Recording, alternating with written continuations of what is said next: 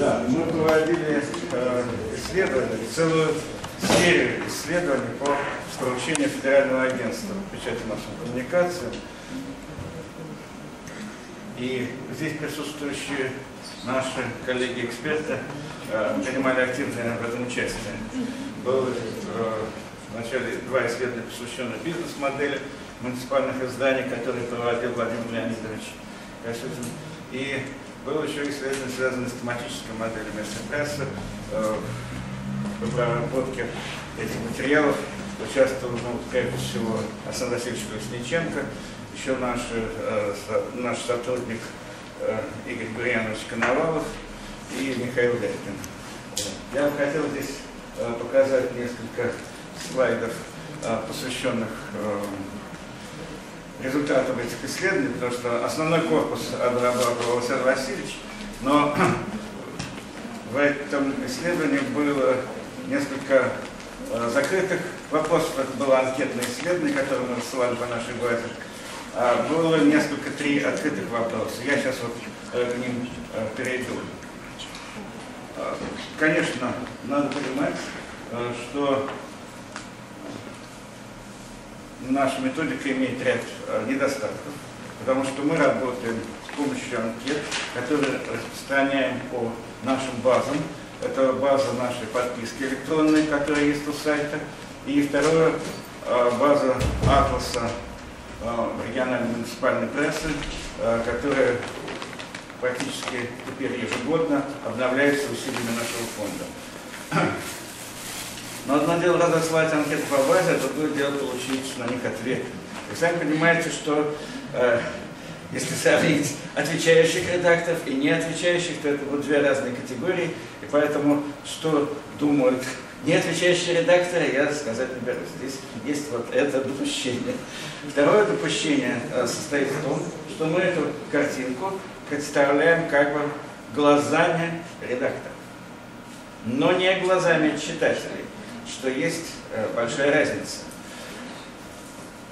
В связи с этим небольшая реплика относительно того, что существует в ряде регионов система грантовой поддержки, которая существует и в Федеральном агентстве. Все это, конечно, так, но всегда упускается из вида одно соображение, что гранты получают активные редакции, но совершенно не читатели. Поэтому как это все потом отражается на читателях, где-то есть активная редакция, она получает много грантов, соответственно, те люди, которые там живут, получают определенные преференции. Это, конечно, очень хорошо. Но остальные люди, в общем, тоже, наверное, заслуживают какой-то поддержки, поэтому абсолютно согласен с Владимиром Леонидовичем, что здесь должна быть какой-то институциональный подход, а не чисто грантовый. Вот так. Что, помогать? Да нет, я сам. Значит, как подвинутость?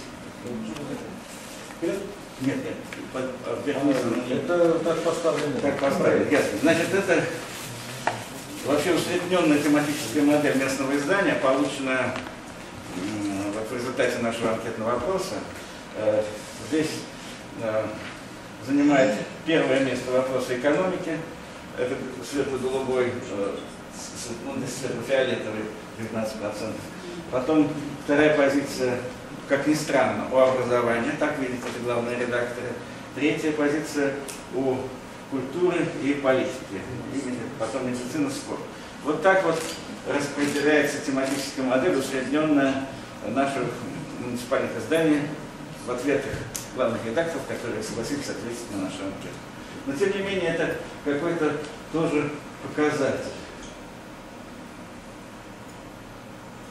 И вот здесь есть очень, мне кажется, важный момент. Важный момент – это насколько повестка дня, которая отражается в муниципальных изданиях, соответствует реальным запросам и интересам граждан. Вы, наверное, знаете, что года 2 назад усилиями Общественной палаты было произведено исследование повестки дня, которое есть в региональных изданиях. В качестве сравнения они выбрали обращение писем, идущие в Общественную палату. Мы понимаем, что в Общественную палату надо все равно, что написать спортлото, да, примерно то же самое. Уже когда писать абсолютно некуда. То есть нельзя вопрос решить ни на местах, ни на государственных, никуда, уже последний крик отчаяния туда. Поэтому туда доходили письма преимущественно о пенитенциарной системе уголовных наказаний и нахождения в местах, но плюс к тому еще доходили вопросы, связанные с жильем. Так вот, эти две темы главенствовали в обращении граждан к общественной палате, а в темах, которые затрагивают региональные издания, они были на последних местах. Вот. Так что согласование повестки дня совершенно очевидно. Ну, здесь вот опять то, что так съехало. Открытые вопросы были. Какие темы вызывают наибольшее число откликов ваших читателей? Ну ничего, внизу. Ну да, вы понимаете, что эту мысль представить наверх. Ну, у всех воображение работает, так что проблема качества жизни, происшествия криминала, так крупно поддельные гражданские инициативы, политика, власть, экономика и так далее. Значит, что здесь получилось? Вот этот ярко-красный кусок – это проблема качества жизни. Всех волнует. Я думаю, что прежде чем обсуждать вопросы ценностные, наверное, надо обсудить вопросы реального качества нашей жизни. Потому что если мы будем... То, о чем вы сейчас говорите. Вот что понимать под ценностями? Что понимать под ценностями? Если это качество, главное, наши ценности, проблема качества жизни, если в этом сводится смысл жизни, качество жизни, ну, наверное, так, но здесь-то в основном имеется в виду, что вот эта проблема качества жизни, вот она раздроблена. Социально-бытовые проблемы, благоустройства, здравоохранения, медицина, то здесь как бы такое, что проблема качества жизни. Сейчас вам скажу. Это экология, 26% экология. Потом себе голубая, 83% это образование, молодежные проблемы. Вот как складывается, раскладывается этот спектр, да? Я проводил собственный анализ, я не могу назвать это исследование, ряд регионов мне попадали не подшивки, а выборка из подшивок за определенный там месяц, предположим, по ряду регионов. И я сидел, смотрел, какие есть материалы, посвященные проблемам молодежи, проблемам частного бизнеса, проблемам культуры. Что в результате открылось? Проблемы малого бизнеса публикаций почти нет.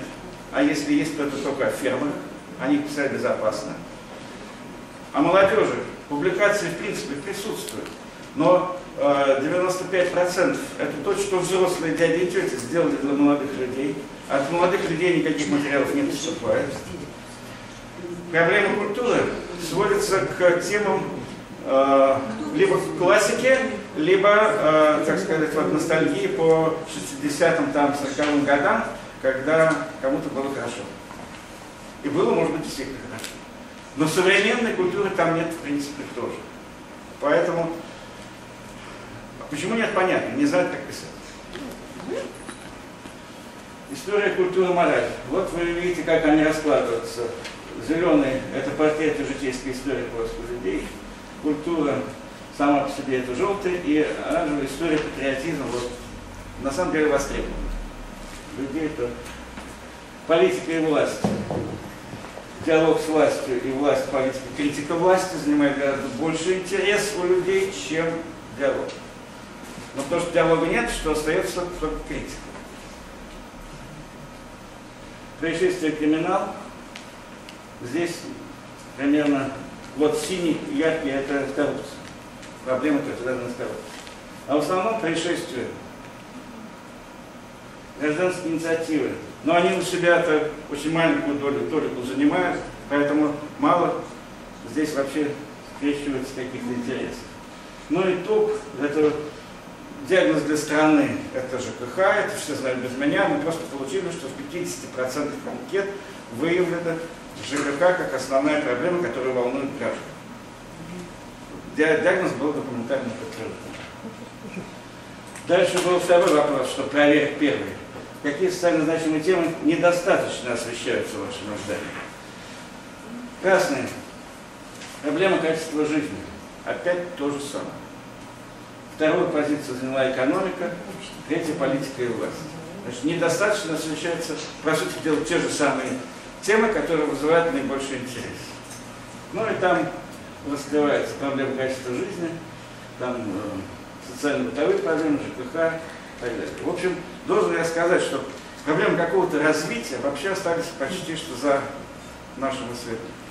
Это не есть тема для обсуждений и не есть тема для интересов людей. Понимаете, вот,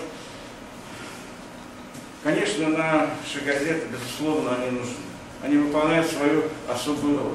Но пока газеты местные так привязаны к государственной или муниципальной власти, на что-то надеяться очень сомнительно. Я не очень разделяю оптимистические настроения Владимира Леонидовича, хотя готов его поддерживать в его начинаниях всегда. А когда я думаю про себя, что если бы у нас в стране было иное распределение бюджетов между государством, регионом и муниципалитетом, и не делались искусственно объединения регионов, что они все сидят на дотации объединения муниципалитетов, а реально бы местные налоги малого и среднего бизнеса шли бы на нужды этого муниципального образования, тогда можно было бы посмотреть, как и что, а почему бы было в этой модели не разрешить гражданам, самим гражданам, учредить свою собственную газету, настоящую свою, которую бы вывести из-под контроля главы администрации. Но я, конечно, здесь выступаю в виде такого идиотика, тут кихотика. Ну что делать? Ну что делать? Вот. Я поэтому как бы хотел бы закончить. Вот какая тематическая рубрика является собственной изюминкой, был третий открытый вопрос в вашей редакции. Но здесь изюминки, значит, больше всего были проблемы качества жизни, конечно же, и плюс, значит, второе, это у нас история, культура и мораль. Здесь все оттачивают свои перья и с удовольствием об этом пишут. Возвращаясь от ценностей, маленький эпизод из собственной жизни хочу как бы закончить. В детстве жил я в Москве, в Петровском парке. Там были деревянные дома, еще довоенные постройки. И все общество мальчишеское было поделено в соответствии с дворами. А в чужой двор не зайди, потому что если ты зайдешь, просто набьют морду, безо всяких вопросов и объяснений. Даже не спрашивай, зачем ты сюда зашел. Наше общество настолько сильно и мелко структурировано, что внутри маленького сообщества каждый из нас ощущает себя очень комфортно, но взаимодействовать с другим сообществом очень сложно. И поэтому, конечно, наши газеты, особенно сейчас, когда появляется интернет, мы можем, наверное, попытаться организовать все-таки нормальный диалог внутри наших местных сообществ. Мероприятие в нашем Петровском парке продолжалось до тех пор, пока вдруг один пришел указ от какого-то высокого начальника, что спортсмены должны заниматься с детьми, поскольку это было в зимнее время, то власти стадиона «Динамо», который там рядом расположен, решили залить для детей каток. Но не у себя, потому что там тренировались там конькобежцы, а просто вот во дворе одного из наших домов. Они повесили от руки объявление: приходите, будет залит каток. Мы пришли туда, во дворе дома, как-то уже стали играть в хоккей, там порочки какие-то поставили. А после этого, понимаете, зайти в другой двор как-то было как-то неуютно все равно. Но мы не пили.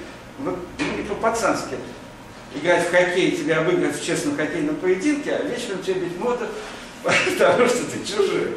Тут вот, значит, какое-то дело из онлайна вышло такое, да, в офлайн, и здесь уже произошло какое-то взаимодействие, общее какое-то дело, поэтому я думаю, что нам надо не изыскивать ценности, которые нас разъединяют, а заниматься решением каких-то насущных дел, которые совместные занятия, может быть, нас и объединяют. Спасибо, извините.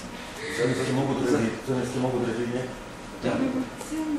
Да, могут разъединять наши ценности. Да, вот я вам тогда уже второй пример из своей взрослой жизни приведу. Был я на одном семинаре в середине 90-х годов, который был посвящен итогам выборной кампании нашей. И выступала я на Панфилова. Публично выступала прямо на семинаре. Она сказала: ну да, мы тоже фальсифицировали результаты голосования, но мы же это делали из демократических соображений. Вот эти ценности, которые, наверное, нас разъединяют. Разъединяют. А мы же объединяем. Кого с кем? Против кого дружим, что ли? Коллеги, наверное, к Михаилу Григорьевичу есть вопросы. Да, пожалуйста. Вы представляете, это Марина Ивановна. Иванова Марина Владимировна, Смоленский университет. Михаил Григорьевич, скажите, пожалуйста, вот в ваших анкетах учитывался ли рыночный статус издания? То есть либо оно существует в локальном рыночном пространстве, либо по самому неблагоприятному варианту один район, одна газета. И разнились ли как-то ответы на вопросы в зависимости от спектра проблематики, вот исходя из того, что у них, так сказать, разное пространство существования? Потому что меня удивила очень невысокая степень присутствия тематики власти. Если это не рыночное издание, то, как правило, доминирует эта проблематика. И в дополнение, учитывались ли информационное ли это агентство, либо это независимые газеты? Должен я вам сказать, дорогие коллеги, что сила нашего фонда вообще очень ограничена. А средства, которые для этого выделяются, тем более, например, вот эти исследования, которые я вам говорил, были приведены за счет нашего энтузиазма, выкраивания дополнительного рабочего времени, по сути дела, без оплаты экспертов, потому что мы это все делали подготовку к круглым столом. Вот. Мы не могли произвести комплексное исследование всего этого. И надо было комплексное исследование проводить по другим все-таки подходам. Да нет, просто было... Сейчас, дайте договорить. Вот. Поэтому мы разделяли эти вопросы, касающихся бизнес-модели. Был вот этот анализ, что это за издание, как оно работает, как оно на рынке, какие у него есть конкуренты на местном рынке. А то, когда мы анализировали тематическую газету, тематическую модель, у нас не было возможности соединить, к сожалению, это с тем вопросом. Поэтому пока это дело разошлось, мы поэтому наметили некие предварительные виды. Могу добавить, друзья мои, какой бизнес? Мы же серьезно, если говорим, ну нет у нас медиа-бизнеса. Один-два процента. В этой анкете не было, а про бизнес-модель было. Забудьте вообще слово бизнес. Ну какой бизнес у вас может быть? Сделайте нормальную зарплату в редакции без бизнес-азов. Это все несерьезно. Михаил Григорьевич, насколько я помню ваш атлас, да, изначально, там в основном же издания муниципальные. Нет. Последнее издание, так. Как делается наш атлас? Делается наш атлас путем общения с регионами. Насколько мы можем вытащить из региона информацию, настолько мы ее вытаскиваем. Да. Каждый год мы за счет своих усилий немножко добавляем. Поэтому это не значит, что там по некоторым регионам нам категорически отказываются и обрубают все возможности только издания, учрежденной властью. А в целом ряде регионов у нас уже имеется приличный спектр всех форм собственности. И в нашем атласе есть такая графа форма собственности, организационно-правовая форма и учредители. И там есть уже широкий спектр. А кроме того, в нашем атласе присутствует еще и региональные издания всех форм собственности. А последнее издание добавило туда и сетевые издания, издания сетевых СМИ на местах. Комсомолка, провинция, МК, ну, и так далее, и так далее. Город там и так далее. Какой есть? А мой район у вас там есть? Мой район есть, да. В Москве и в Петербурге есть мой район, конечно. Нет, в атласе вашем. В нашем атласе, конечно, есть мой район, да. По Москве и по Петербургу. И вы их тоже опрашиваете? Но мы не опрашиваем, понимаете, мы собираем информацию.